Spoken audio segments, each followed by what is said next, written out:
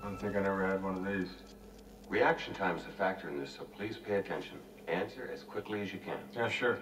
1187 at Hunterwasser. Yeah, that's the hotel. What? Where I live. Nice place.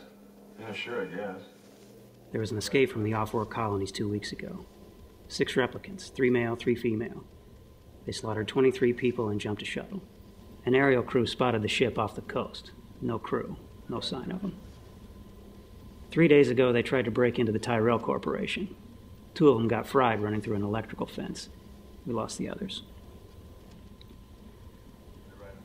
On the possibility they might try to infiltrate his employees, I had Holden go over there and run void comp tests on all the new workers. Looks like he got himself one. So you look down and you see a tortoise. It's crawling towards you. Tortoise? I don't get it.